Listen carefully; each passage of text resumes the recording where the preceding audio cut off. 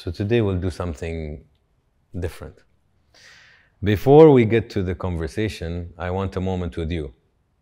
I want you to put your phones on a side. Before you do, don't forget to subscribe, do the notification bell. We just found out that over 70% of you watch, but don't subscribe, and that's really important. But after that, put it on a side, and I want you to take an actual honest moment with yourself. And before I ask the guest, this time I'm asking you, at home, between your family, alone, on your phone, how are you really doing? You don't need to answer me, you don't need to answer anybody, but answer yourself. Take 5 seconds, close the lights, do what you need to do, and actually check in with yourself before we start the chapter.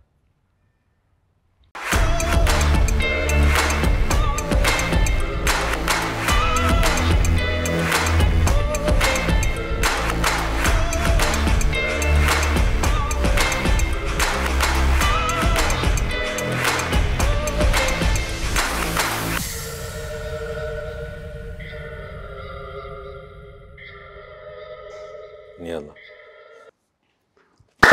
I like that. That shows that you're a content creator or a videographer. Yes, I always clap, and it became a thing now. We don't use the what do you call that? Oh, that little slate. Yeah, I don't use that. Those Although are cool. It looks cool. Yeah. Anyways, it's good to have you here. Thank you for having me here, man. Pleasure to meet you. Same. First time we meet each other on these two chairs, so it's cool. Yes, sir. And I actually reached the studio at the same moment too. We got in the car at the same time. Yeah. That was the craziest thing. Yeah. Okay, so the first question is an important one. It's, hi, Zach. How are you really doing? Hi, I'm doing really, really well right now. I've been here in Dubai for the last 4 days, and it's been the first time in a long time that I've been able to really slow down. And I'm just very grateful for where I'm at in my life and the people I have in my life. Okay. So, yeah, I'm in a really good space right now. So that's why I was really excited for this conversation with you too. Same, man. I feel there's a lot of topics we can talk about, you know? And I feel to know a good space, which you say you're in, you need to go through a bad space or a challenging space, you know? Otherwise, we don't know the difference. I think contrast is important. Absolutely. So a good space for you today is where you can slow down a bit. Is that accurate? Yeah, a good space, yeah. It's a good place with to be. People. Good people and being present versus trying to think too far ahead or obviously regrets of the past, and just, yeah, I'm very in a good space. Okay. I'm a little nervous for this podcast because I never do podcasts. This is Really? I think the first one in like forever that I've actually done. Really? Since I really started making videos, so. Well, thank you for giving me your thoughts today. Absolutely. And man. time. Yes. It's a pleasure today. I always think it's the best gift somebody can give you is their time. Because it's your most expensive commodity or currency. It's the only thing you can't buy. and it's finite. Yes. But we don't feel it's finite. We feel immortal, you know, but then we're not. And one day you get a phone call and you know, a family member is gone and you're like, when, how, like what happened? You know, they were young, for example, and you never feel it. And you get slapped by one death, but then you fast forward 6 months, you're again delusional about the finite idea, and you get slapped again. It's like we're the most in denial creature when it comes to death. Why do you think that? It might be too harsh to comprehend every day that you're dying. Like like one nice stat is every second me and you are spending now, we are 1 second closer to our death. It's funny. When you think of it. If you think of it like that, you appreciate these moments a little more. Correct. And there was this study, I think it's about Myanmar, the country, and if I'm not mistaken, it's Myanmar, and they have 5 reminders of death per day, and they're considered one of the happiest nations. So it's funny, when you know that death is a reminder, you start to appreciate and not make a big fuss. Conversation. It should be more spoken about. Because then you appreciate shit more. Yeah. You care about things. You don't fuss about silly things. The little things that don't matter. Yeah. Okay, so if you have a backpack. Sure. And in this backpack, I tell you, Zach, throw in all the emotions that Zach is going through in this phase. And then I take the backpack and I open it. What do I find? Right now? Yeah, in this phase. I wear a backpack everywhere I go, so this is pretty on brand. Content. Not feeling the need to be something I'm not. Comfortable like in my own skin. I don't know the adjective or verb for that.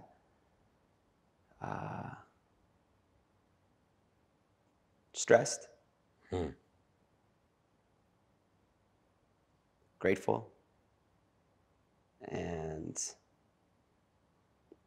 perfectionist to a fault. Interesting. Which Interesting causes me to combo. be anxious. Which makes you stressed. Which makes me stressed. I can relate. And if I asked you, who are you, Zach? How would you describe yourself? I'm a person that's really good at starting something and catalyzing people to join along. I'm not the best at finishing things, but I'm really good at starting something and getting people to join in. That's what I've learned over the last few years. It's an interesting skill. It's an interesting leadership skill and a trusting skill, because people follow usually if they trust. If they don't get a trusting energy, they won't follow. And if I had to let you summarize Zach's childhood in 3 words. Normal. I feel like it's not 3 words though. My parents just like always expected like perfect from me. So maybe that's where my perfectionism was rooted in. Living up to their standard. And I was very loved though. Loved, normal. That didn't really have any struggles in terms of growing up. I had a very, very good childhood. Perfectionism. And your relationship with your parents, how was it? Now? Back then? It was great. It was great when I was growing up, when I was young. Yeah. Yeah. Both sides good? Mom and dad? Yeah. Okay. And my dad and my mom, just different relationships, obviously. She was a hairstylist turned teacher. When me and my brother were 7 and 6 years old. And my dad's always been a blue collar, never finished college, started a window and door business, salesperson, and worked really hard to provide for our family and always put us first. And he's always led by example, but never shown emotion. Maybe like 2 or 3 times. Or my mom's just wears her heart on her sleeve. Yeah. So they're like a yin and a yang, or just their opposites. And you have one brother? One brother, Drake. He's 51 weeks younger than me. It's funny how you said 51 weeks. Okay. 1 week a year, we're the same age. That's why. Interesting. And you're 2 siblings? Yeah, just us 2. And he lives in Berlin, Germany. I've never been. To Berlin? I've been to Germany, but I haven't been to Berlin. How'd you like Germany? It's okay. Went there for work, but I heard Berlin has a great underground music scene, if that's what you like. You know? It's not his space, but that's what he's told me, that it's pretty wild out there for the music space. Okay, so stable childhood and all of that, and good relationship with your kids, with your parents.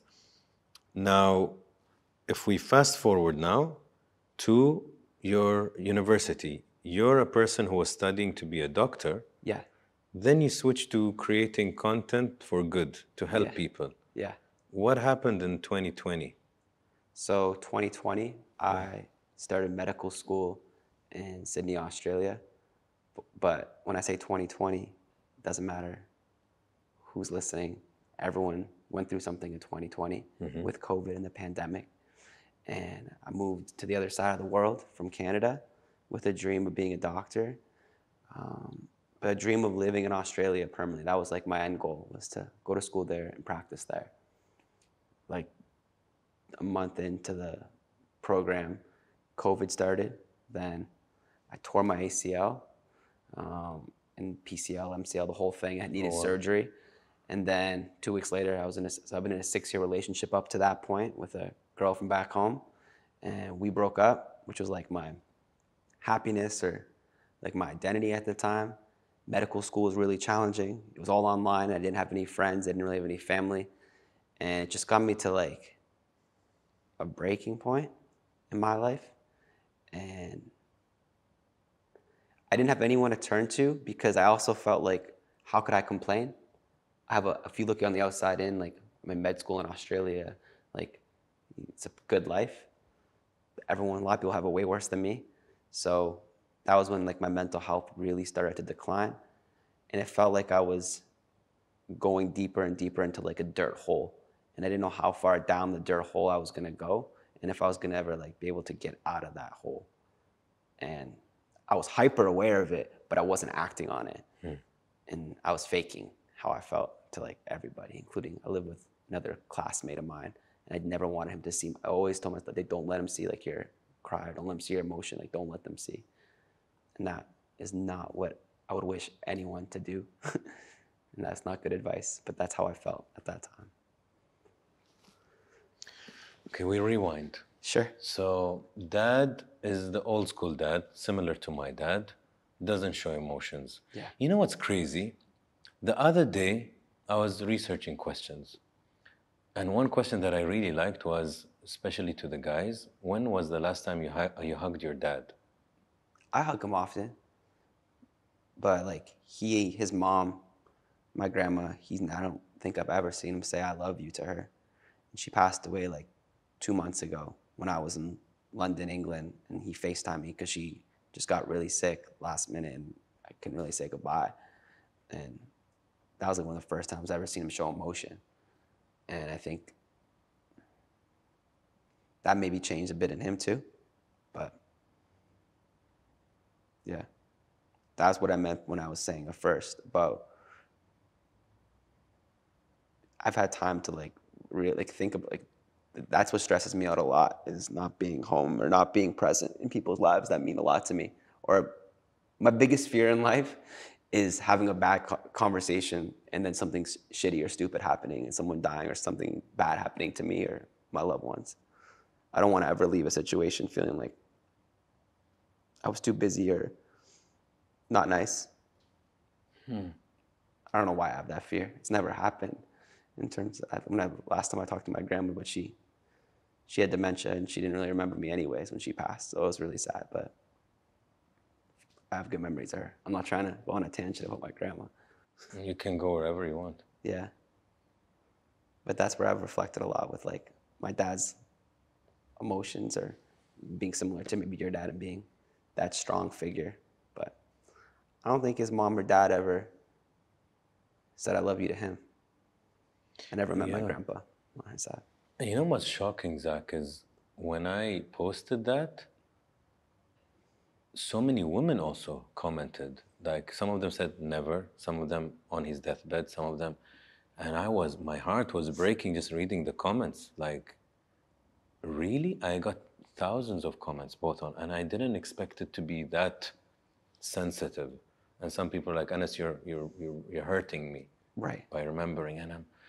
And it was meant, of course, to appreciate the ones that have them still alive. Yes. You know, because a lot of, even the guests that I have, they regret a lot is the parents. Oh, I wasn't good with them the last year and then they passed. And that's always a regret that stays with you. So when you just said that that's one of your fears, it's a very justified fear. Because you don't want to be too busy and then they are gone and you're like, shit, like I should have at least just messaged and said, hey, how are you today? Yes, 100%. You know? Why did that topic tug at you? Because I don't think I really talk about it. I don't really talk about it to anyone in my life other than my partner back home for like 10 minutes after it happened and just internalized it further. So I haven't really had a chance to express because I've been too, quote unquote, busy and keeping myself busy to feel. But you feel a lot. We all do. You feel a lot because you also marinate it on your own. Yeah. You're not venting it out. Yeah, it's marinated, seasoned, cooked all the feelings, and it's like a Panzerotti. He's expanding, and he's gotta. That's tough, man. It's tough then to be sometimes inside your head. It's almost hypocritical, man, because my whole platform is showing like kindness, and it's okay to show emotion, and I believe that, and I can see like people's like getting their weight off their shoulders, and I've experienced that myself, but I still challenge. It's still a challenge to me to this day to do that, what I know works. You know? I know very well. I know very well. Somebody told me the other day, we were, I think, in the car talking, and she said, yeah, but why don't you express yourself? It's asking me. And I said, no, like, don't get me wrong, I'm very good at talking. I'm very good at expressing myself, but I'm not that vulnerable. Although my show celebrates vulnerability, it's like you, it's an effort. Yes. And I think vulnerability is similar maybe to a muscle for people like us, because you need to practice it and learn that, oh, I put my foot in the water and okay, it's safe. I can put more, you know, and then suddenly you're taking a swim, but you're not gonna suddenly swim if you've had, I don't know, maybe in our childhood, or I don't know what it is. Did you tear, you said before this interview that you tore your ACL too? Yeah. It's like trying to get out of bed after you tear it, right? You're not gonna just go and jump on it. You gotta slowly progress to see what feels safe to you. And you know, I think I'm trying to also work, so today is your venting session. I'm here with you. Yeah, man, you're my therapist today, I guess. Sure. An engineer, that's a therapist, well, why not? A doctor, that's a content creator, whatever, that's the world, that's the beauty. So, very sheltered, safe, sweet childhood. Reaches all the way to Australia, gets slapped with COVID, gets slapped with the stress of medicine, big breakup with 6 years, ACL, PCL torn. For a sheltered, safe child growing up, this is a lot to take in one go, like when it rains it pours kind of moment. And I think that is what traumatized you, not maybe your childhood. That was tough on you, and that was the birth of everything that followed after. Absolutely. Yeah. I think like so. They're both polar opposites. Yeah, it was too much, I think, on you in 2020. It's too much on a lot of people. And I tried therapy. It didn't really work for me because it was online. It wasn't in person. And I was doing it in like the basement of the library between studying with other classmates. And then, like I said, I would probably cry and then wipe my tears and go back to studying and make sure, like, don't let them see how you feel. So my whole methodology of doing it was not right. I wasn't expressing. So I also didn't want to be a burden to anybody. It's already stressful enough being there in med school to all my classmates. I didn't want to be that downer and feel like, oh, here he comes back with his problems. I always wanted to be the person that made people feel good. Okay, I'm gonna fuck with your head. Fuck with it. So, it's funny how the common thread is you are so empathetic, and it's obvious today in your work, but it's from what your words. You're so empathetic that you don't want to be a burden on somebody. So you don't complain, not to mama, not to baba, not to brother, not to girlfriend, not to classmate, not to anybody. So you're like, no, I'll save them the burden. I can deal with it on my own. This is where I'm going to twist your head. Vulnerability in the right dose with the right person strengthens the relationship. So let's say me and you are buddies for 2 years, and we're once on a camping trip, and we're in the middle of the woods, and you tell me, Anas, I just want to tell you something. I'm like, what's up? And you say, you know what? When I was 13, this happened to me, and my best friend died because of a motorbike accident or whatnot, and that fucked me up, and I couldn't have close friends after that, and I always didn't want to lose another friend. But I just want to tell you that you being here and me knowing you for 2 years, it's one of the most refreshing things in my life. And you make me feel like I can have a good friend again. So you just used something so difficult to do, which is vulnerability. Now I love you more. Because he just made me feel special and made me feel appreciated. And I'm like, man, he told me something that's really true. He lost somebody at 13. And he's been struggling with it. So vulnerability, if it's too early, too soon, it's weird. Like you don't go to a cashier and they tell you, by the way, I was depressed yesterday. And you're like, excuse me, hi, how are you? Yeah. Like it's weird, it's too early. But in the right time, it's so appreciated when your dad tells you something about his lost brother. And you're like, you will never forget that story because it's your dad. He took a moment to tell you something that he was, or you see him crying because your grandmother passed away. You saw a moment of vulnerability. You were like, he has a heart. I love him. You know, like you feel you see a different side of them.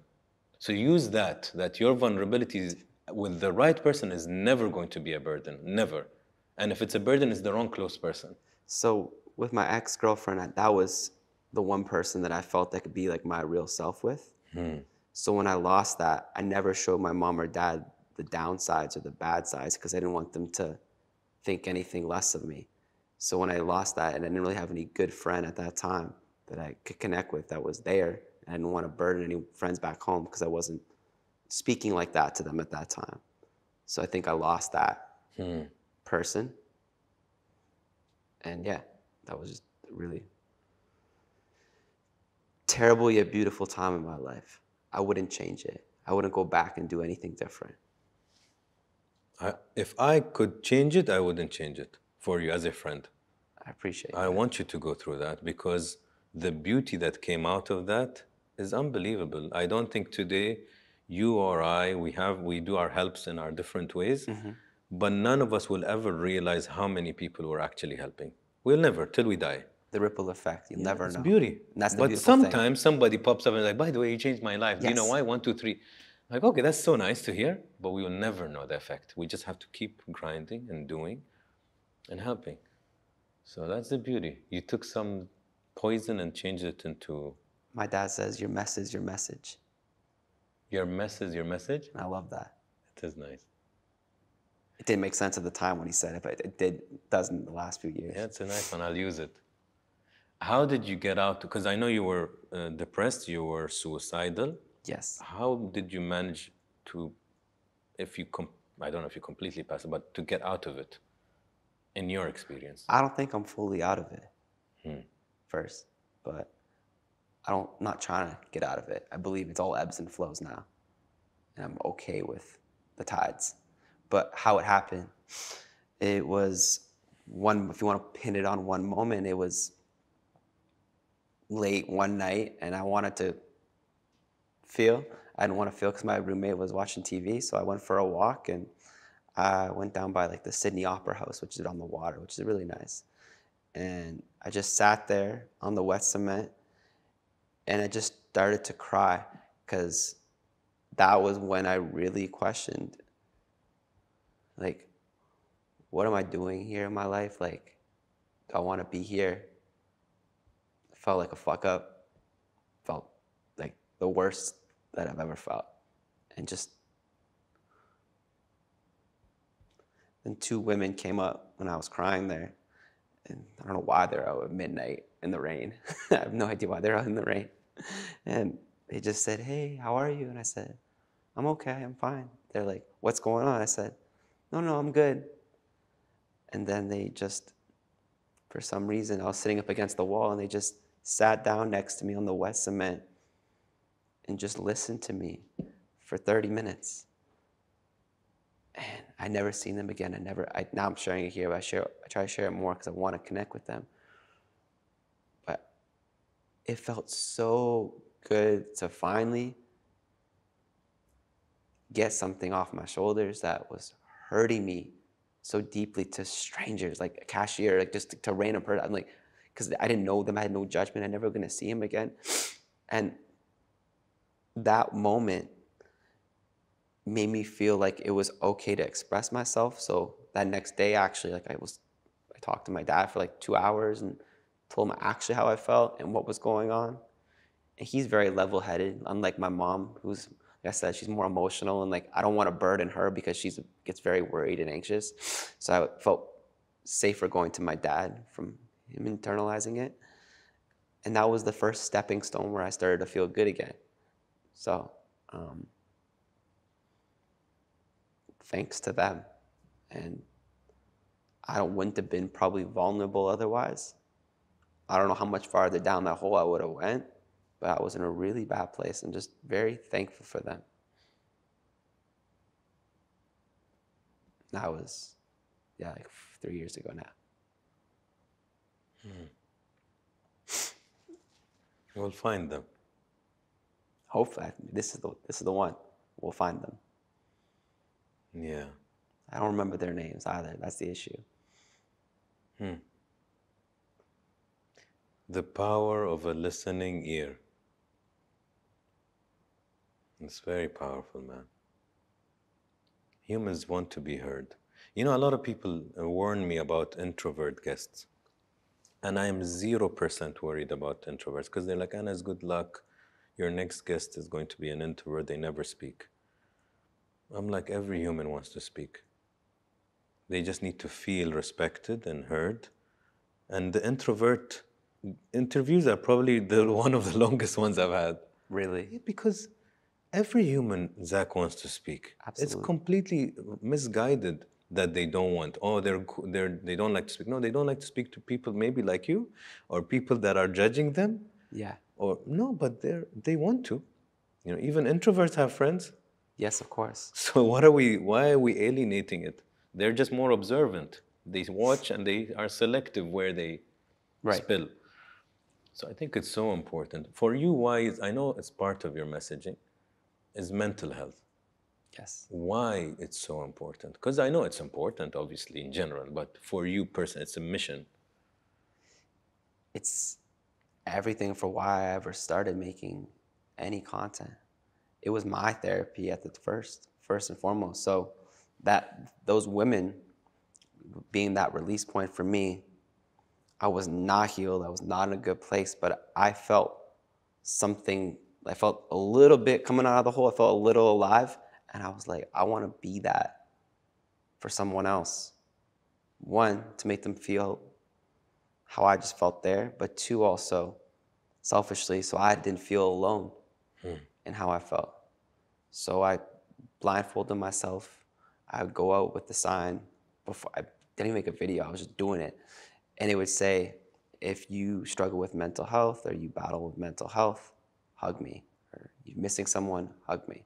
I was struggling with mental health. I was missing my family, and it was my cry for help. But people really resonated with it, and I loved it. And then my friend said, I can help you like film on like my iPhone.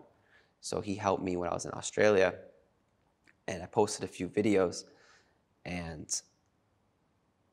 it was crazy. This is when I used to read comments, like individual comments, and just seeing all ages and all different backgrounds, or people messaging me of their mental health stories or everything they were going through. And if you looked at their profiles, you would think they're like picture perfect or pretty influencer girls or like dads that are just normal, or it's universal, right? So that made me feel like I was doing something meaningful with my life. So I took a leap of faith. And in September, so I was doing this for like 4 or 5 months. And then in September or August of 2021 is when I put my medical school on a hold. And I asked my parents, can I come back home to live in your basement to make TikTok videos instead of pursuing medical school? And even after expressing how I felt with them for that period of time, my biggest concern was how they were going to view me and how I was letting them down. More importantly, how I was letting myself down and not finishing something I started. But my parents, I was so lucky to have parents like that. All they wanted more than anything, what do parents want for their kids? What's number one? Safety, success. More than success. Safety, well-being. Health and happiness. Correct. They wanted me to be happy. And they saw I was like the exact opposite of happy. So they welcomed it. And when I moved back home, I had no idea this was the fucking stupidest decision from like a life perspective. Like I never thought I was able to monetize making videos. I never thought I'd be able to make a living doing what I was doing. I was going back to my small hometown, putting something that I worked so hard for on the extreme back burner. And I felt so relieved going on that plane home. It just felt so good. Just, yeah, that's, in retrospect, it makes no sense, but in the moment, it felt so right. Because it was, you finally aligned yourself with what you're doing. You're talking to a mechanical engineer that's today doing interviews. Yeah. But now I feel aligned. Yes. So it's not a job anymore. Not only is it not a job when you feel aligned like that, people's outside opinions of what the direction you're taking isn't going to bring you up or down. You're on your path. And that whole being depressed, suicidal, struggling with my mental health made me become self-aware and listening to my intuition where before I was not. And so that's probably the biggest reason I'm very grateful for that period of time, because that made me being okay with looking stupid or not making sense, because it felt right in my heart. And since I've done that, it's always worked out, whether it's in terms of a job or people or relationships or how I feel internally. It's all played out so beautifully, and I'm just grateful. I love that you're a very honest person. You also said, I'm still in that hole, not fully out. Yeah. What are you doing to keep yourself from falling down? Not enough. Staying busy, but needs to be more present, like I was saying, how I felt the last few days. Yeah. And I want to restart therapy, but a proper therapy in person. And I try to meditate, but I can't stick to it. I don't know if you've ever tried it. I do it. Do you like it? I found my way. This is, I think, what people need to learn in general in life. Which is the right way. Correct. My point is, we're in a world today where everybody wants a shortcut and everybody one-size-fits-all solution. It doesn't exist, because we're unique human beings with unique needs and unique backgrounds, each of us. What works for me might not work for you, similar. So we know the logic of it, but we're quite weird that we know the logic of how unique we are, but then we want a one-size-fits-all solution. Yes. So you're like, yeah, if you do these 3 things, you're going to lose 20 pounds. I'm like, no, that body is different than this body. If you do these things, you'll have a great marriage. You can't narrow down a marriage into like a 7-step wiki how. Relax. You can maybe take 2 of the steps. Yes. So my point is, yes, I think meditation is great because it's a pause. Yes. Like prayer is a pause. Like if you sit by the bed and you pray before you sleep, it's a pause. Sure, we'll say, let's play on the pause idea. The pause idea is very good. Okay, how you want to pause? Like this, like this, like that. Whatever works. If you can pause and breathe and be calm, so you can say, okay, Zach, from today I talk to Anas, tomorrow, every day I do 5 minutes pausing. In whichever way you want. You want to sit on the toilet like this and pause, do it. Maybe that's your meditation. Yeah. So I think that's where we overcomplicate it. Just breathe. Don't play with your phone.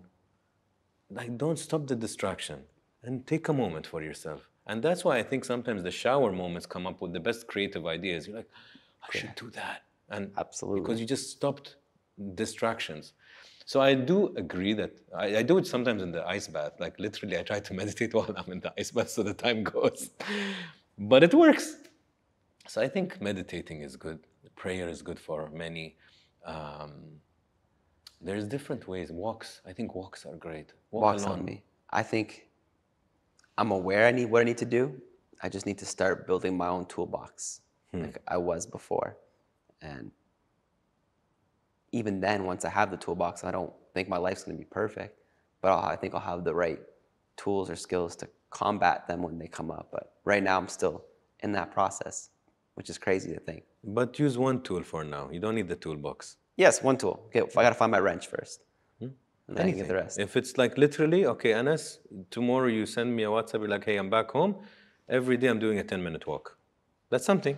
Yes. It's 10 minutes. Start. It actually makes you feel better. Anas, once a day, I text my mom, I text my dad, a random quote or a random message or random what? That's a something. Whatever feeds our soul. And from listening to you, it seems by healing others, you are healing yourself, Yes. which is pretty neat.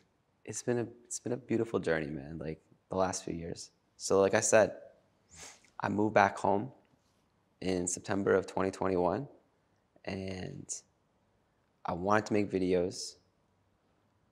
I was in med school and I didn't have a job. I had no money, so I couldn't hire a videographer.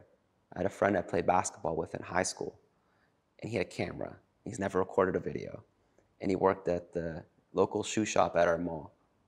And I told him my idea, and he said, "Zach, like, I believe in you and what you want to do.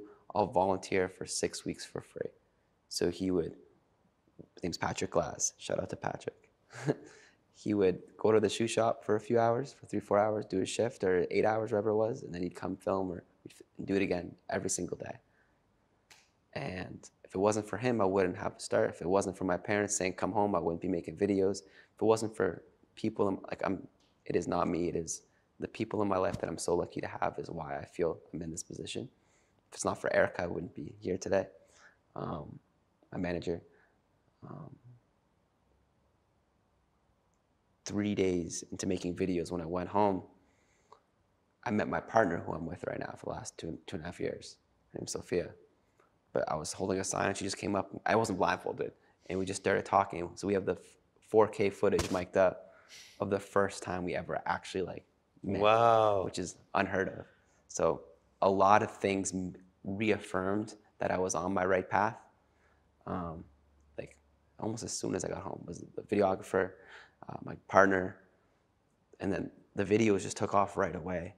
Like they got like millions of views overnight.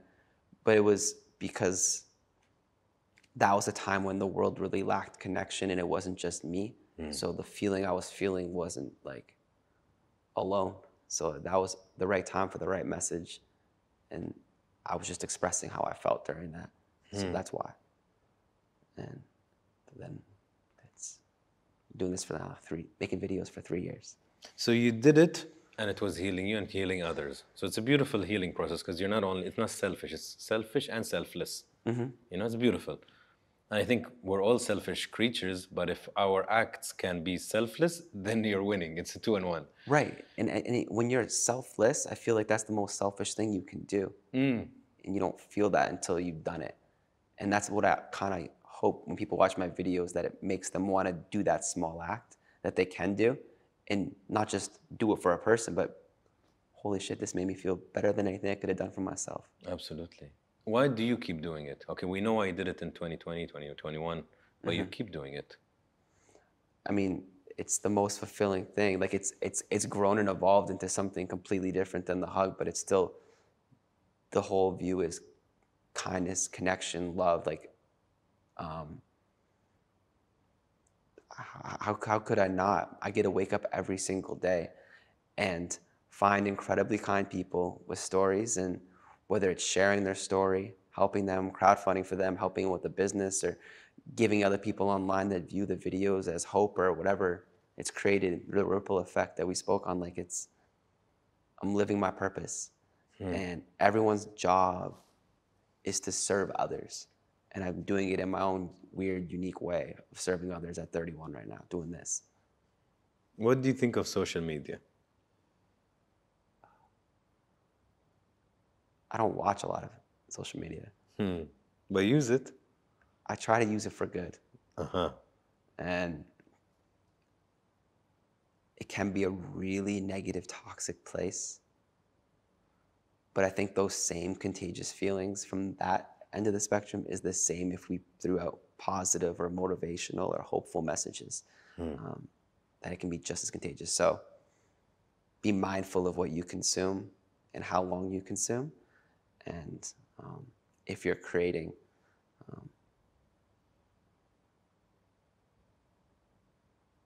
I hate the word authentic, create authentic content. I try to create content that elicits enough of a positive emotion for people to want to actually take action in their life. Do you think, Zach, that people are born good? I think everyone's good. Everybody? I don't think one person's a bad person. You don't think some people are born evil? People make bad decisions or wrong decisions or I don't think anyone's born bad. And you know what I like about your content? I'm not very well versed in it, but I've seen, of course, and I love it, and I get emotional watching it because very genuine, raw, I would say, and which is what we need.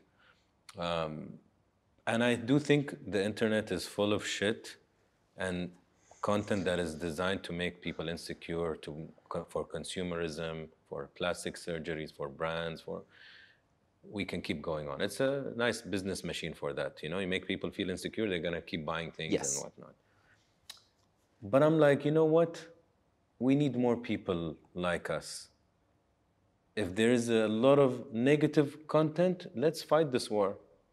It's okay. In everything in life, there's good and bad. But let's also make good content. Let's make wholesome content. Let's show pets. Let's show comedy. There's so many nice things you can do. So I think there should be a balance. Like social media is the tool. I can't tell you the amount of times that I've had news articles or journalists interview me, and they just say how nice it is to be doing something positive for once, because it's so much easier for us to click a negative title or click the clickbait, like the negativity. It just, And I believe people are inherently good, and I get reminded of that every single day from what I do, not just from the people I meet. So we've been very fortunate. We've raised, I think, over $6 million in the last 18 months. When I say we, the online community. But I go out, I hear a story. Let's say you own a restaurant, and you give me food for free that day, and you tell me that there's a financial gap in your life, and after you give me free food, and you shows you're not just kind, but you're also going through something, and then we'll crowdfund for you, and we'll raise anywhere between $20,000 to $250,000 overnight from the internet. And every time I do that, that is social proof that people want to do good. Because if Bob here sees the video, they watch the video, they click the link, they donate their money thinking it's going to this website, which is going to go to me, which is then going to go to you, which then you're going to use it right. Why would someone do that if they weren't a good person? And oftentimes people just donate anonymously. They don't even say their name. It's anonymous. It just reaffirms me that people are good.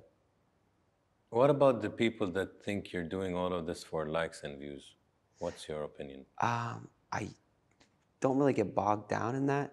Like, I don't get bogged down in the praises either.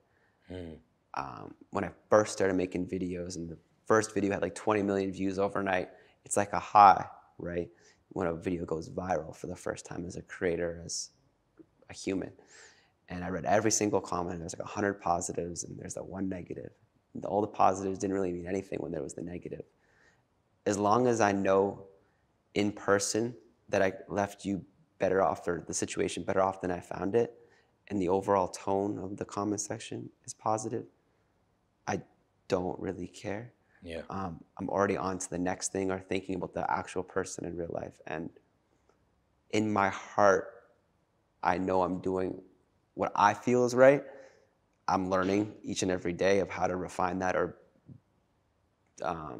shape that in a more better way. But I've never, like I said, when I moved back home, I had no intention of making money, no intention of growing a following.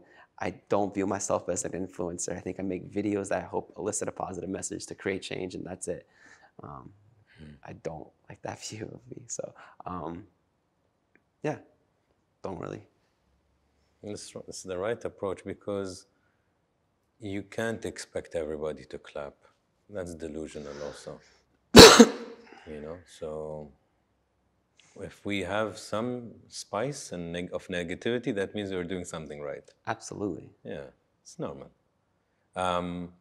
Is there like a story that, because you've heard so many human stories and cases, is there any, I'm sure you get this question, but is there any that really stuck in your head? There's two. Okay, tell me. So the first time we ever crowdfunded for someone, It was April of 2022, Harlem, New York. His name was Michael. And it was an older gentleman, probably like in his early 60s. And he was in a wheelchair and he was hysterically crying.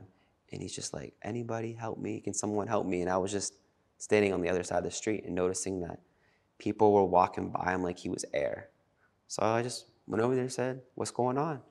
And he said, my rent's due tomorrow. It's $195. And if I don't pay it, then I'm going to be like evicted and kicked out on the streets and I don't have any family. And long story short, I asked him if he had a quarter for the bus. And he gave me his last quarter out of his Dairy Queen cup. And I gave him $500 and it was an emotional reaction. And I was like, oh, we have to like do something more than just the $500. This isn't, we can like maybe help him. So I started a GoFundMe for the first time ever. And in 45 minutes, we raised $9,000. And I was like, holy smokes, like this is gonna like take off. So I put up a story on my Instagram and said, anybody from 127th Street in Harlem, New York, that's free at 9 a.m. tomorrow, meet me outside the US Postal Office, because I told them I'd meet him back the next day with maybe another surprise. 7 different people from like all different walks of life showed up from the same block that he's from.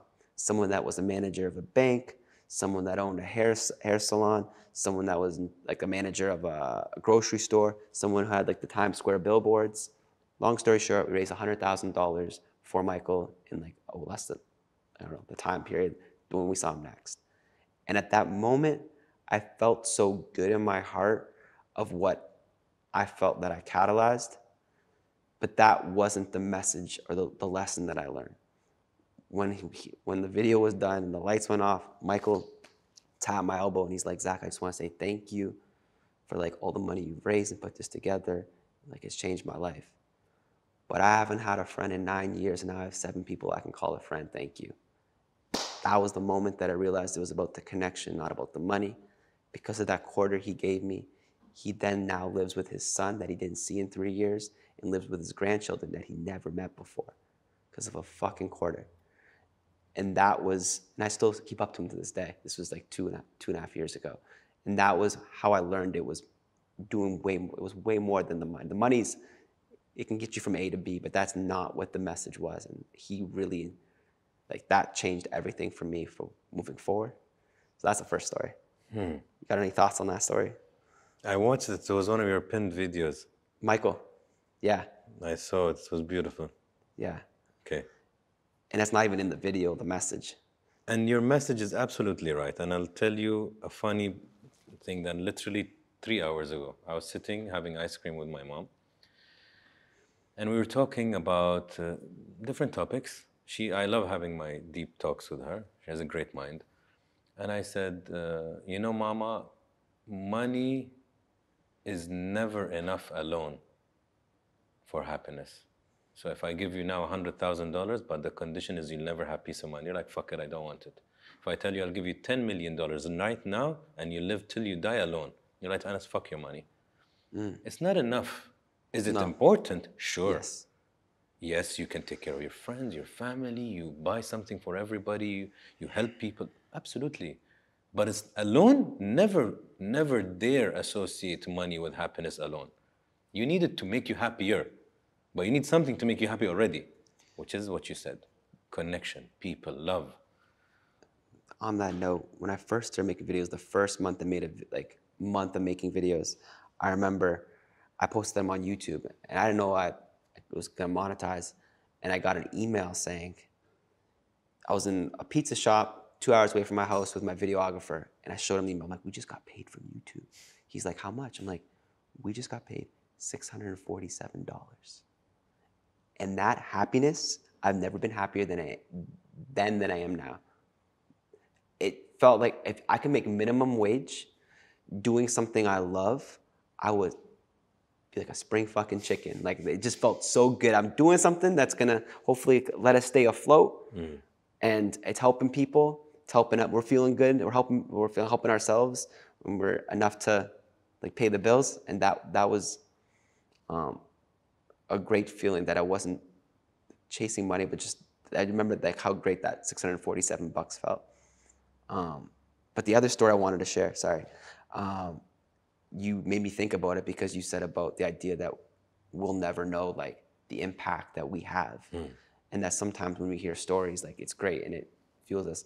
So one that really sticks with me was that first summer making video, going about a year into making videos, I was at a water park where we brought 100 kids from the local housing projects to a water park with like 3 chaperones.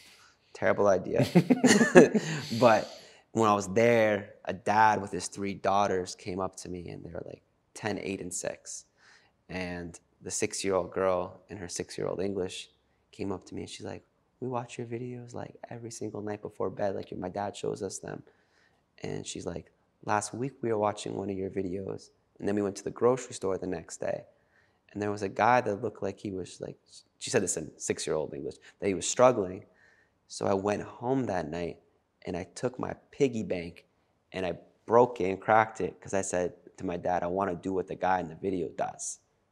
So to know that, and then she went back the next day, he was still there and she helped her with her piggy bank change. So she helped him, the workers saw it, the dad, the daughters, the other customers, like to know that it has a real world ripple effect in piggy bank to any age, like that makes me feel like one, I'll never know, and 2, it's actually creating meaningful change. And then I hear stories like that to this day, but that was the first time I ever heard it from like a 6-year-old, and that was really awesome. So that really also instilled that I felt, I mean, that made me feel good. That made me, I don't allow myself to feel good, but that made me feel good. Yeah, it is nice. Funny you said, I don't allow myself to feel good. Why? Because I never feel like I'm doing enough. It goes back into like that perfectionism and growing up, like my brother, he's a year younger. We don't really have a good relationship, even to this day. And always feeling like I needed to be something, whether it was who I am or who I'm not. But even when I'm on my right path and feeling purposeful, I always feel like I can do more. But I'm really working on that the last few years, especially, yeah. Why Don't really know where I'm going with that train of thought. Why is the relationship not good?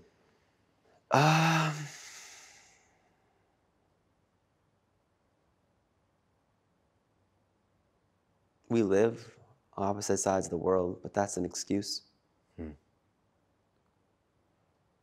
No effort from either side. There's a lot of like built up like tension or resentment just from not being close growing up or being hyper competitive with like similar things we like, but I was always like the older brother, but not really older because it's like we're pretty much the same age. And yeah. So not something I usually actually talk about. So I love him, but I don't have a really good relationship with him. The relationship that I wish I had. And I share that to him from time to time, but nothing really changes. So I've just out of sight, out of mind. But I wish it wasn't. What would you wish for it to be, realistically? I don't think he'd be like my best friend, but I just wish he knew I was proud of him and I love him and he inspires me. Because when he was 18, he took like an untraditional path into his life with like going to computer science and then moving overseas and just listening to his intuition early on. And I really admire that about him. And I've told him that. But I don't know if he believes it when I say it. And I don't know if he just thinks it's words. I wish he really knew I meant that. Well, you did what you can do, which is share it. Yes. How it is received is not in your control. Easier said than done sometimes, but you're right. So that's the soft spot. One of them, yeah. How can it be better now? What can you do? Is there anything you can do, or it's done?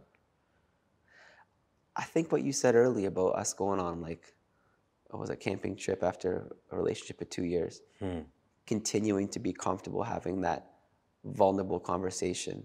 Maybe it breaks in the third time or fourth time, but being okay with that every once in a while when I do see him. I saw him a few months ago or a month ago, and I didn't have anything like that conversation with him, which I regret that I didn't. But revisiting that and doing that. I think that's what you should do, Zach. It's, again, let's do the healing by healing, right? Yep. If you approach your brother the same way you approach your work, which is okay, I'm going to text him once a week. I'll tell him a few sentences of what I've done, and I'll ask about him. He doesn't reply, he doesn't reply. Right. I'll do it the next week too. I'll do it the third week too. Sometimes also some people are skeptical, because if you try it once, they're like, yeah, he feels guilty, blah, blah, blah, just because he's successful, he's messaging me. They're skeptics. It's normal. It's a defense mechanism, and they want to challenge it. But if you're going to do it for 6 months, it shows. It's genuine. Or I'm crazy. You know? So, and But you're yeah, a perfectionist. no. So. Yeah. Oh, but you're his brother. It's a bit different. If you do it to a girl that you're chasing, you're definitely crazy. But if it's a brother, it's a bit different. No, but I think you're right. I will take you up. It's a gesture, man. And I truly believe to every heart there's a key. To every heart in the world. Your heart, my heart, we can be stones with most people. But there's that one person, one key, from time to time, cracks it. And you're like, shit. That was it. Yeah, it's timing sometimes. Even sometimes the same beautiful message that you sent him in the wrong time, he'll block you. 6 months later, he thinks it's the most beautiful message you've ever sent. Right. So we do our part. Heal yourself by healing, also by giving love to somebody. I'm sure deep down his blood is your blood and he wants to be a good brother, but God knows what happened in his brain and how he thinks about you guys. But how it's received is not on me. Yeah, you do you. And then you know that in this life you did your part. And that's literally all you could do. You don't die regretting. Right. Like I did. I showed love. I was generous. I was nice. I checked on people. Yes. Now, who doesn't want to receive it? They don't want to receive it. It's okay. We have to try to be at peace with that. Of course, it's nice if they respond and reciprocate, of course. And sometimes it happens, you know. What about love? What about it? How is love in your life? Are you in love? Is it healing you? Do you like love? Yeah, I love love. I'm in love. Okay. My partner, we've been dating for almost 2 years now, a little over 2 years. You never released the video? No. Oh, I want to see it. You want to see the video? I can show you the video after if you want to see it, but I haven't released it. Okay, that's beautiful. Yeah, I think it's amazing. It'll be a great wedding piece one day. Absolutely. Hopefully. Yeah. Yeah. Did you just propose online? Sorry. Do you believe in love at first sight? No. So attraction. Yeah. Okay. And what is love to Zach today? What defines it for you? Like a partner or a person? Yeah. Love when you're with a partner. What do you think that is? What is love? Someone who compliments you, someone who supports you, and someone who has some of the best relationships I've seen are people that are almost opposites, but have the same goals or traits, not traits, but viewpoint or visions in their life. But my mom and dad are happily married for the last 30-something years, and I couldn't see them being more opposite in terms of the way they view a situation. But they complement each other. But they complement each other because then it's a full circle, a different viewpoint, which is very important. So she's very opposite of me in terms of that. I wasn't coughing because of anything other than being sick. But no, she's, what's love? That's a great question. What's love to you? I've heard a lot of definitions, and I've come up with my mix. I feel it's a chemistry, which is one of the easier ones. You know, it could be sense of humor chemistry. It could be physical attraction, like a mix of chemistries, right? You need good chemistries. But then you need respect and trust. And those don't come easily. That's why I don't believe in love at first sight. Yeah. Because you can't bump into somebody in supermarket, but I trust you and I respect you, but you don't know me. Yeah. So it takes time. Vulnerability is earned, trust is earned, respect is earned.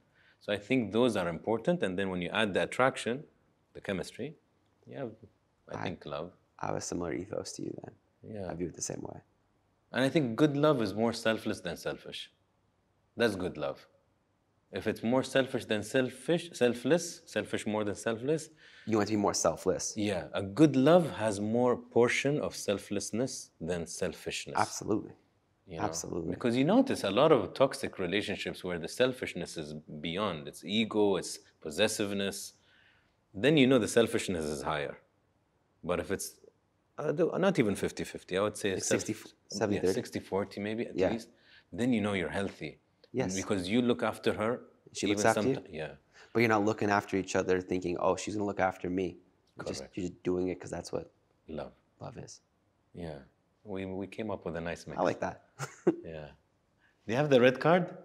I have some more questions and the card game. These are quicker ones. عطني الكارد game بعد لو سمحت. You're awesome at what you do, by the way. Thanks, man. You make it very natural, so I appreciate you, man. Really. Me too. I enjoy this a lot. I enjoy getting to know people, and the idea was always to get to know the human behind the title.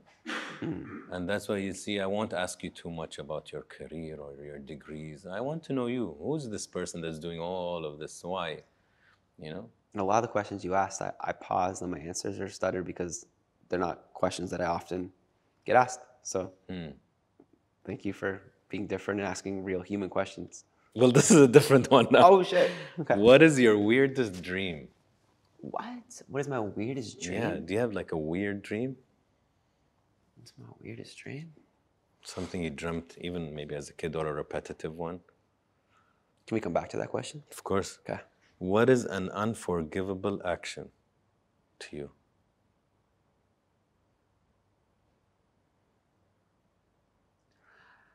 I think we can forgive everyone for anything.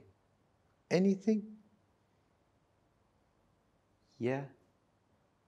Doesn't mean I'm gonna not learn from it or not want to not be with that person. Like if, God forbid, someone kill my parents or kill my brother, I hope one day I would find it in my heart. Like that's the worst thing I could think of, that I could forgive them and not have any hate or hurt in my heart, because that just carries over. It doesn't mean it wouldn't change me forever or I'd be like devastated or be really upset in that time, but I would hope one day that I could forgive them.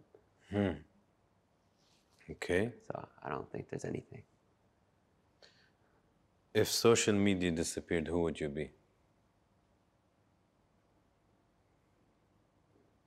Former medical student turned cashier. I don't know. I don't know. I never once thought of that.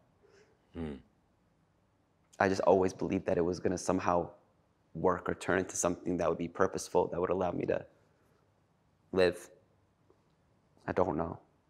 You have this intrinsic need to help. It's in you. It's like in your veins. It's not like, oh, I'm going to try it for a year. No, like it's in you. Yeah. So I think it will always be something there, whether it's philanthropic work, whether it's volunteering, whether it's being a teacher. You know what I mean? It goes there somewhere. Absolutely. I think that's where you would find yourself. And it will pivot and evolve into something else or different and grow, but I'm not concerned. Yeah, I like that. If you could, Zach, teach every child in the world only one lesson, what would you teach them?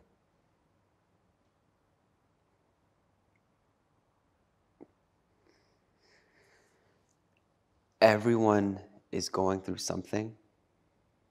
Just because someone appears happy or appears sad, to always lead with kindness And that small gesture of you being kind can go a much longer way than you probably know when you're younger. Nice. This is an interesting one. Would you rather lose all your memories or never be able to make new ones? I'd rather lose all my memories. Really? And you start fresh? Yeah. Okay. Because we're only right now anyways. Being present. You're one of the few that answered it this way. How do you view it? It's a tricky one. It's not easy. Look, if you're young, I think it's easy to say, I'll format my memory and start afresh. If you've lived, like you talk to a 65-year-old and they think, I've experienced some beautiful memories with my kids, blah, blah, blah. I don't think they'd ever want to erase all of that and start new. It would not be nice to not know your kids or... Right. I don't have any kids yet. I'm not married yet. Maybe in like 5 to 7 years, I'll have a different answer. And because you feel you have so much more to give also, I think. That's where my answer was rooted in. Yeah. Okay. What is one thing that society has lost that you wish we could get back? Lost, I would say, since COVID, lost being human, lost connection. I think it was there for a year and a half when everyone was feeling these things, but now we've just turned a blind eye to it, back to our new normal. Yeah. I wish people were more empathetic and really connected. Why do you think people are not so empathetic anymore? It's like the health scare, right? 6 months, if you get a health scare, all you're concerned about is health is the only thing that matters. And then you go forward 6 months later and you put a blind eye to it because we get caught up in our own lives, caught up in busyness of life. But I say people aren't bad people, but humans can be selfish. No, we're a selfish and creature. There's nothing wrong with being selfish to a certain extent. I think there's healthy selfishness and there's 100%. very bad selfishness. But it's about playing at that fine line. Yeah. I did 2 videos also with Hamid the other day just about narcissism. I think it's way higher than before. Like if we compare, it's an assumption, but if we compare narcissism to maybe 200 years ago, it's crazy. I'll do this also. Anybody watching, I'm going to ask them. I always ask people, show me your iPhone background picture. If it's a picture of you, no comment. Let's see what I have on my iPhone. You know? Like, I think it's weird when somebody puts a beautiful... You can show that. It's nothing. It's your default. But it used to be Kobe. People... Kobe, God rest his soul. But people, I've noticed so many people have a picture of them. Their face. Like, that's not normal. Okay, you and your mom, sure. Yes, a memory of... Yeah, fine. Yes. Great picture. You posing, and I'm like, wow, like, did we reach this? That we're that self-obsessed because of the selfie? And the selfie has created this because you keep looking, it's like we're looking at a mirror all day. Yes. You start to fall in love maybe with that image. So that's, I think, and the filters, and they make you a bit more polished, so people are hooked to it. It's scary. I think they become more obsessed, but I don't think they love themselves more. 100%. And narcissism is not based in health. Narcissism is a negative emotion. It's insecurity. Right. If it was healthy, it wouldn't, and it's a spectrum, of course. Everybody is narcissistic to a certain level, and we read about this. The healthy one is self-love and confidence and fighting for your rights and fighting for your opinion. That's the healthy narcissist. But it easily can go beyond, you know, abusive and not accepting anybody's opinion, and you're above everything, self-centeredness. And there's so much of that. But like you said, it has nothing to do with, it's not a good thing. Right. A comfortable person is not, if you're confident, it's kind of the opposite of a narcissist. Yes. Because I can tell you, your show is shit. And you're like, okay, your opinion, Anas. But if I hit something and now you hit back, your ego's fighting, now it's not so positive. 100%. You know?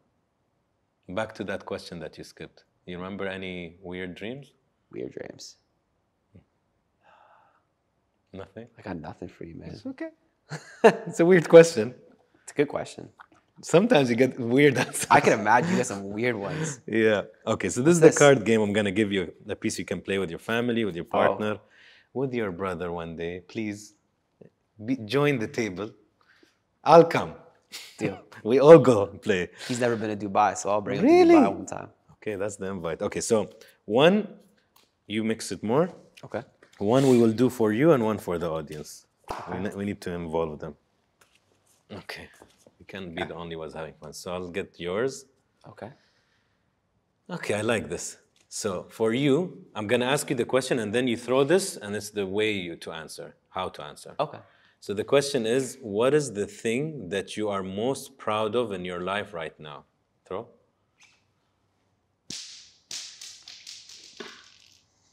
Be open. Okay, so what is the thing you are most proud of in your life right now?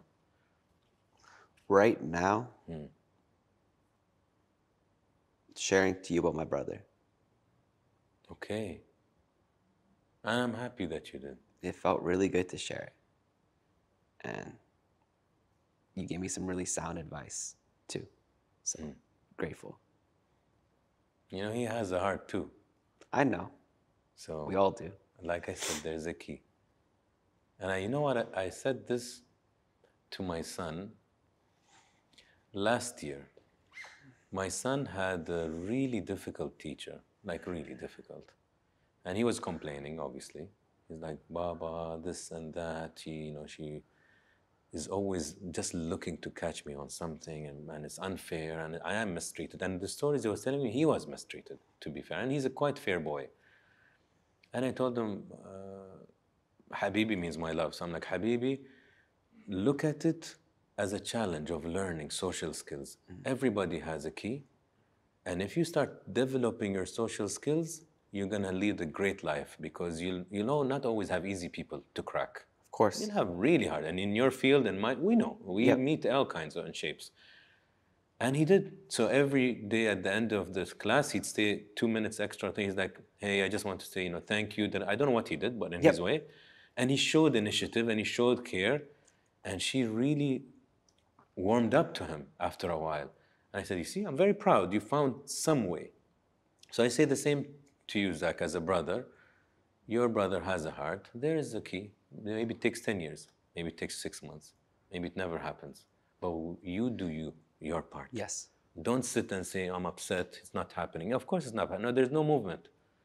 Continue to make movement. You move, something happens. You send a beautiful birthday gift to him, a thoughtful card. No heart is that harsh. Even if he smiles without sending you a message, he smiled. He smiled in his corner. You made him happy. Yeah. And you feel good. You wrote a beautiful message. Yes. So, thank you for the answer. Okay. One for the audience. Choose whatever you want. Okay. Go with this one. Okay. Do you believe in love at first sight? So put this here and here. In the comments. So you said no. I'm interested to see what the comments are. Yeah, let's see what they think. So, this card game took us a while, man. It took us 2 years to do, but I love how many families gather and just play and talk, because there's deep questions. And a lot of people are like, shit, we've never asked these questions to our parents or to our partners. And so I'm happy about it. I'm excited to play it. Yeah, it's nice. If you're in ever a boring setting, it will change it completely. Completely. Okay.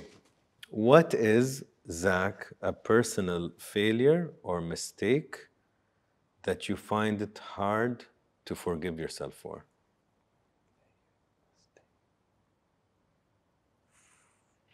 I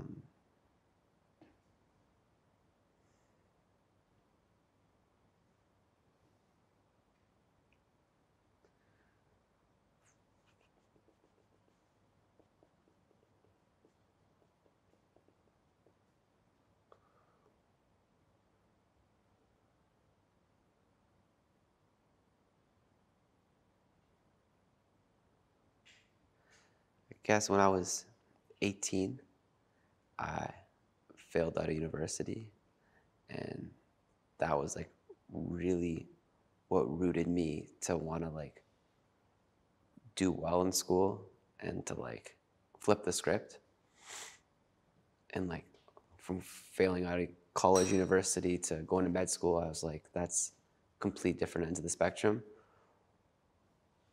But I don't wish I did that. Like using extrinsic motivation as fuel will get you to your goal, but maybe that's not the goal that was meant for you.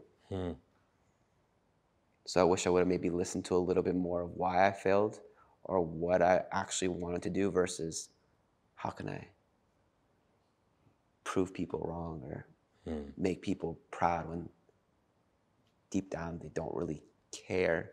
It's just they want you to be happy. So I wish I would have viewed that failure differently.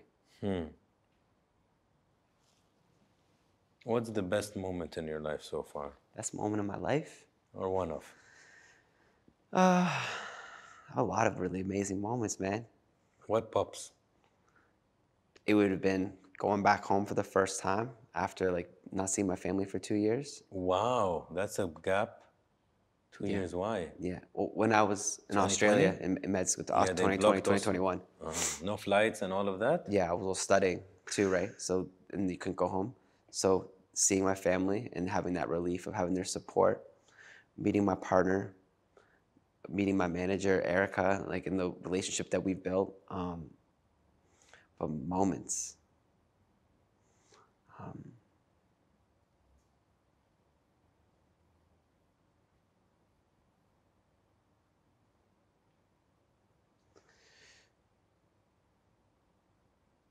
It's like,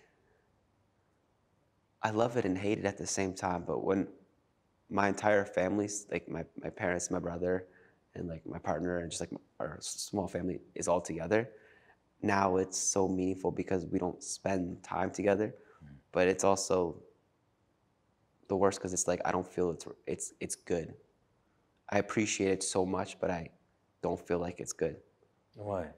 Because the relationship isn't great, because I've stopped taking action and stopped moving it forward from my end. So maybe that's like a selfish guilt. Well, it does take two to tango. Takes two to My tango, point but is, even if you do your move, yeah, but that's where it stops for you. yeah, The other person, whether they reciprocate or not, they have to tango also. So Yeah. that's all you can control. You create the setting. I'm a big advocate of family gatherings. Our Sundays are family, like every lunch, and That's sometimes awesome. we adjust our travel dates Yep. so that we're here on Sundays. That's amazing that you prioritize that. I love that. I'm quite strict on it also with my kids. That Do they understand yet? Not fully. They love it. Yeah. But because when you're a kid, you're like, yeah, but Baba, they're playing today and blah, I want to go. I'm like, no, you come first, you leave after. Because I know this is the investment that will have a ROI later. Later, when you're sick, those are the people that are going to be there for you. When you need love, you need somebody to be there for you. You need that. We're not lone creatures. No. And you need people to have your back in those moments, Otherwise, it's very lonely. You meet a lot of people in the streets. How many of them are actually lonely? No family, nothing. A large majority. So we need to invest in this. Especially if you have it, to be grateful for it and to pursue it, and be active in it, because a lot of people don't. Like, if I didn't have family or people to fall back on, or people that get unhoused or homeless, it's like, okay, you have no support, so you go to drugs or alcohol, and then you're addicted, and then you're on the streets. Like, it's not that far-fetched that people can go down that road fast if you don't have support. So if you have support, you're very, very, very lucky, because it can stop you from going down a slippery slope. I agree a lot.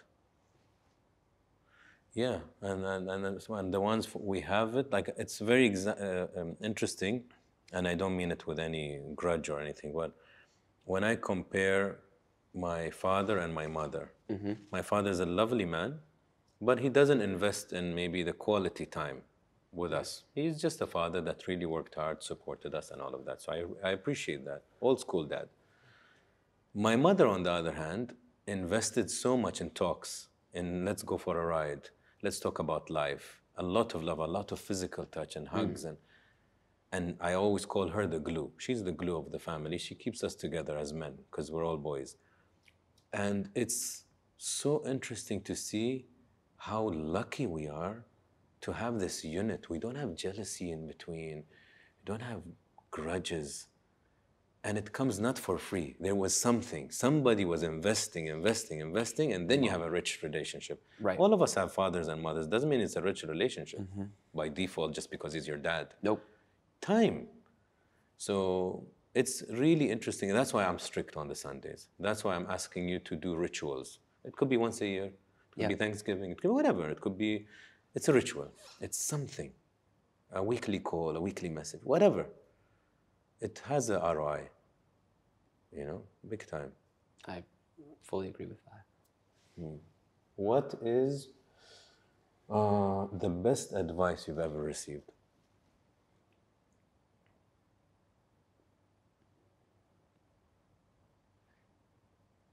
People don't care how much you know until they know how much you care.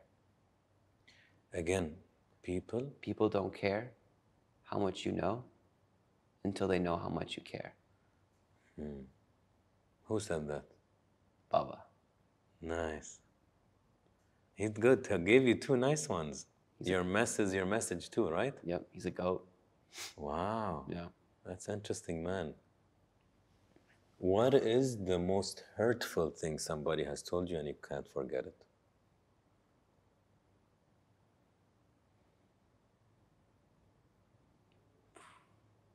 Most hurtful thing. It's funny how when you ask me these vulnerable questions, we just put up these like fences in our head or brain where we just don't want to go into those thoughts or speak it out loud. What's the most hurtful thing someone's ever said to me?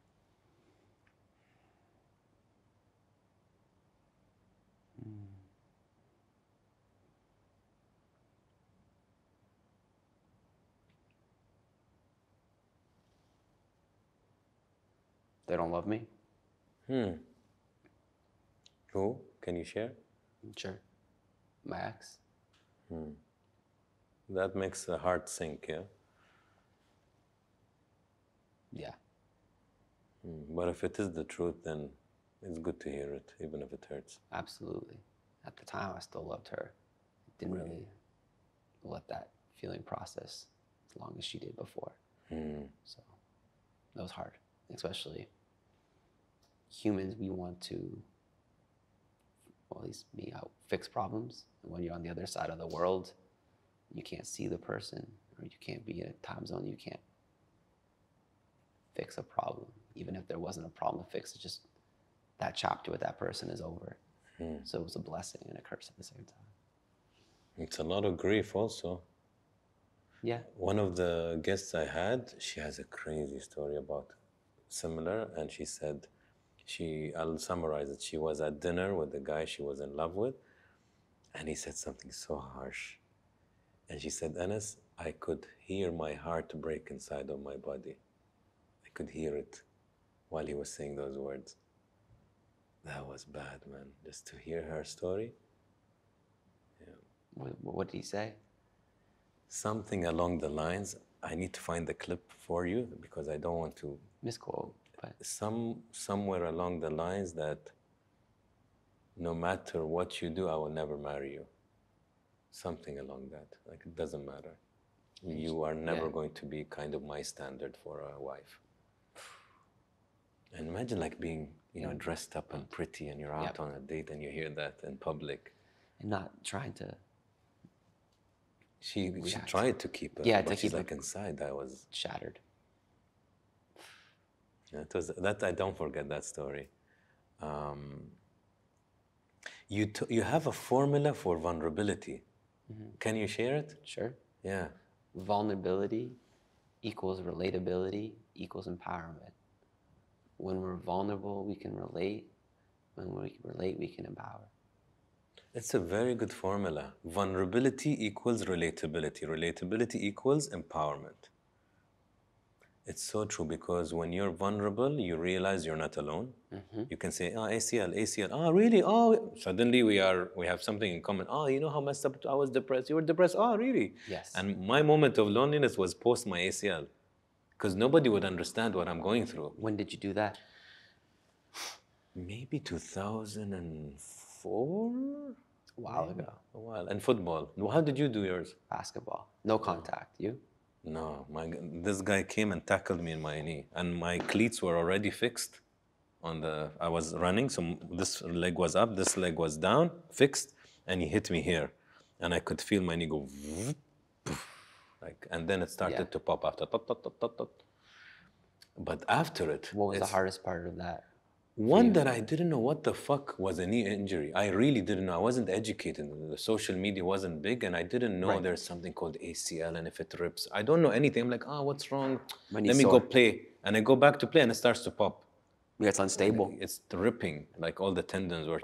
So it was a very weird pain. You know, it's an icky inside your bone pain.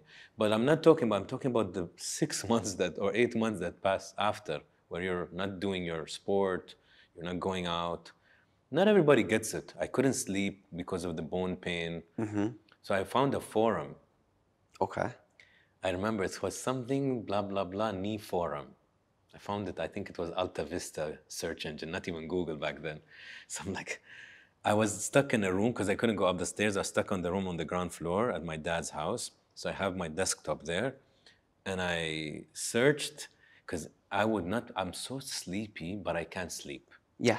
My body's in pain. My painkillers are not working. So every day I remember sitting outside, like yanking my hair. I'm like, I'm fucking tired. I want to sleep, but I just can't. And at night, pain goes like triple always. I don't know why. Anyways, so I find this forum. I'm like, okay. So I type, guys, this is happening. And then all of these other people with knee surgeries are talking to me. And I'm like, this feels great because somebody relates. To your vulnerability. So you're not alone. Vulnerability equals relatability. And now I feel good. I feel empowered. Did you ever go back to that forum?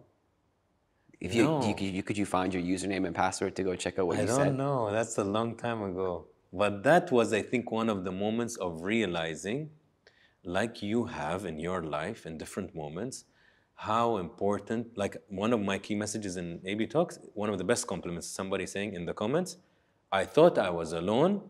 After watching this interview, I realized I wasn't. That always hits me because I know how it feels. Absolutely. I had a lady from the UK. She came on, she was so brave. She came and she talked about a condition she had called vaginismus. I'm like, what is vaginismus? So I'm being educated by her.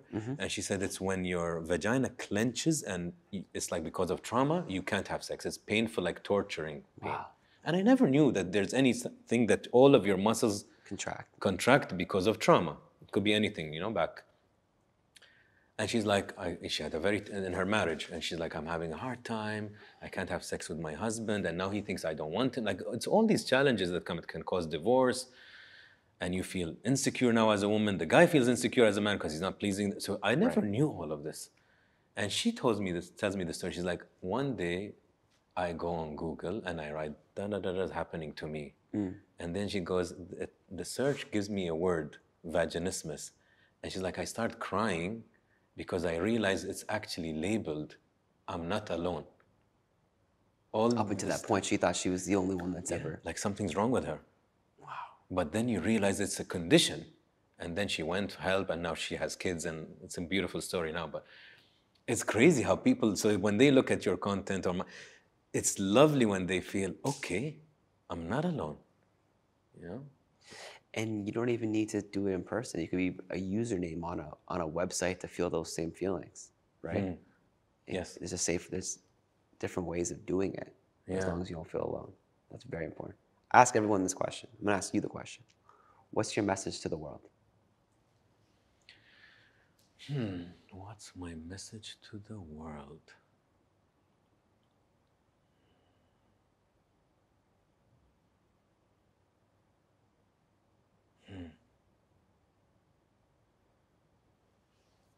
I have all of these different messages that are scanning through my head.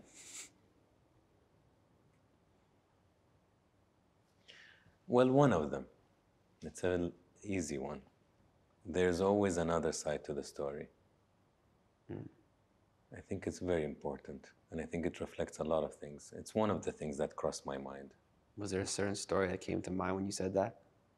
No, but I realized that we judge very quickly until, like, let's say you came today half an hour late. I'm like, what is this fucking guest? He has no respect for us, blah, blah, blah, blah, blah, and all of this, right? I'm judging, prejudice, da, da, da, da, da, da.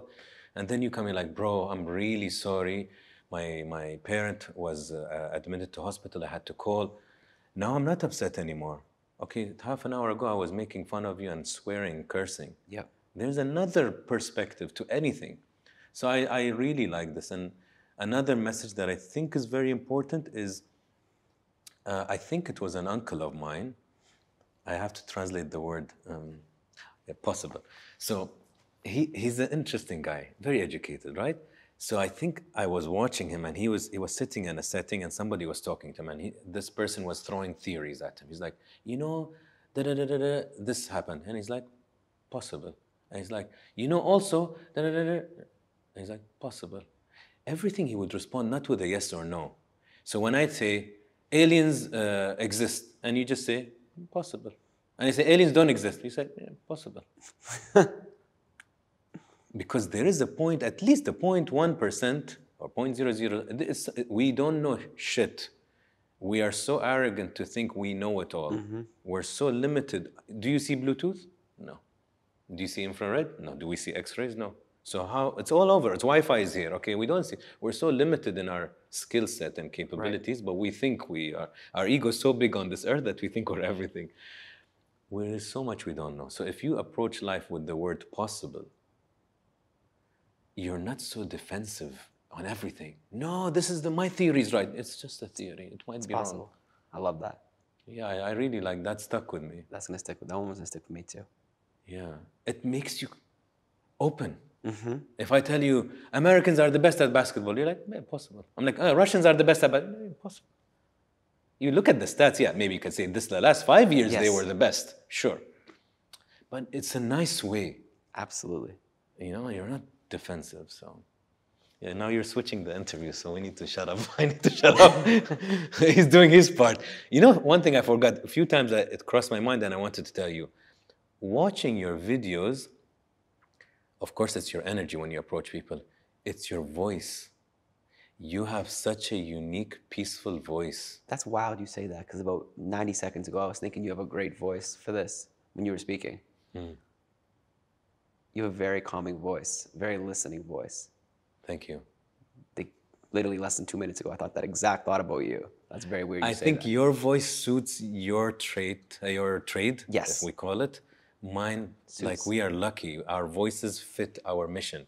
And it's not something you would think when you started, but people have said it. At all. I just did it. But people are like, oh, you have a radio voice. Oh, you have a calm voice. I'm like, oh, okay, nice. But you're, like, I watched today all your pinned videos. Okay. Because I'm like, if he pinned them, he wants us to look at them. Okay. Yes. And I'm like, what's the common denominator? Why are people not, like, standoffish? It's obviously your energy, because I'm not there. But the one I can judge is your voice. And I was listening to how you say things. Hey, how are you doing? Like, you have a certain, I don't know how to, I think you know what I mean. Yeah, I've been told that before. Yeah. But didn't know that until it's like a white flag kind of voice. Like, I'm not here. I'm safe. Yeah, it's okay. Yeah, absolutely. Genuine. I don't know what it is. You can't literally dissect it, but it's the voice, I think. It's one of the things. Thank you. Where did I reach with you? Okay. How would you like to be remembered? Oof, that's a great question. Someone who made someone feel better. I like that. I always believe in, like, show, don't tell. Like, leading by example and just being that person that I wish I had when I was going through it. I feel like I am, the last few years, living how I want to be remembered. I'm glad. In my professional life. Not in the personal. I'm working on the personal still. Yeah, it's okay. But sometimes the professional needs more time and the personal goes down. Then it does this. Exactly. So That's where maybe I'm at. now you Yep. have the pleasure of focusing. Being able to focus on that. Yeah. That's a Maybe promise. that's why I was open to this interview too, to Yeah. speak about that. And it's my job to tell you a few things that hopefully turbocharges you to do certain things. You turbocharged me. That's a good way to put it. Nice. When you die, who do you think will sit by your grave the longest?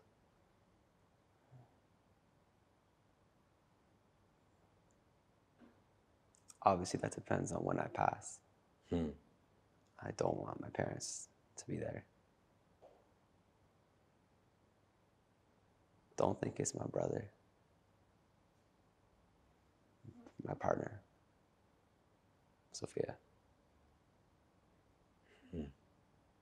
Would you like to have kids? Yeah, absolutely. I Hopefully think in a with few years. your ethics and values, we need some kids like that. It's really important to leave good people in this earth. You know, it's a legacy. And imagine your son or your daughter continues doing what you're doing. Wow, voluntarily, like without you pushing them. They just Yes. love it. Oof, what a message. Absolutely. You know, it continues. But Legacy. But they don't need to do it in my way. Like, there's no... Anyway. Yeah. But your way works also wonders, so they can do it in their twist. Absolutely. Even if my son does the interviews when I'm gone, I'll be Yeah. happy because the mission is good. Whatever way. He wants to be comedic, he can. Whatever. If I could take your heart and place it outside, what would Zach's heart tell you?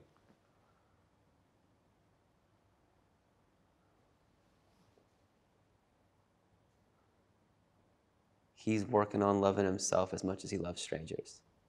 As much as he loves? Strangers.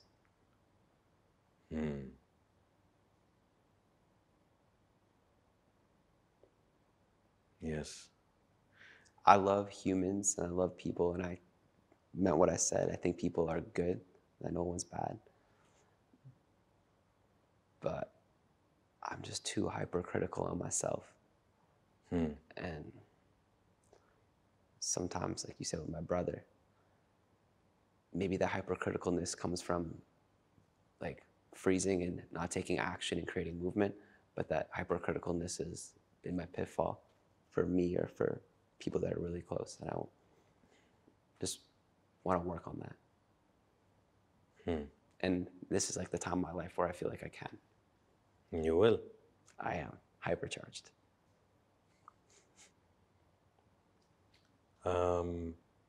Last one. Zach in one word.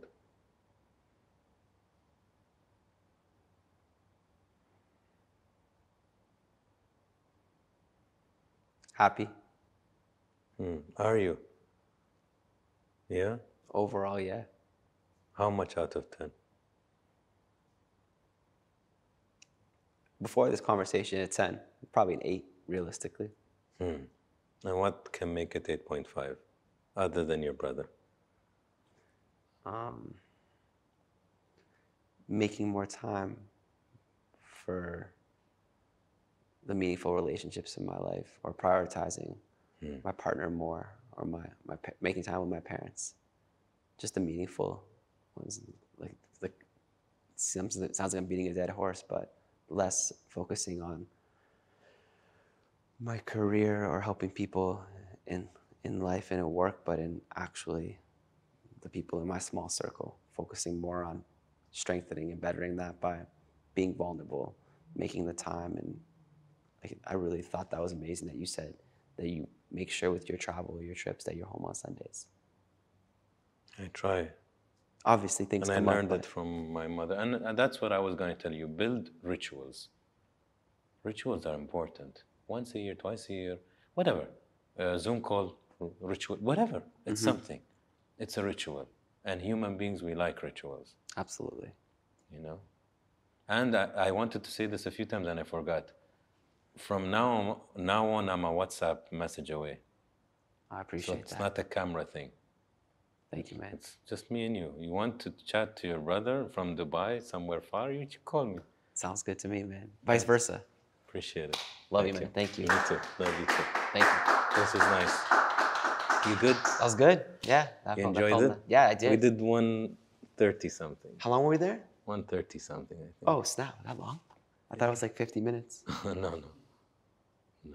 Well, it's really interesting, man.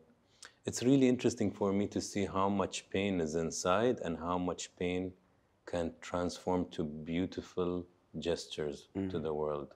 Like from, you know, when they say from darkness comes light or from pain comes pleasure or beauty, there is a lot of beauty if you use pain correctly. 100%.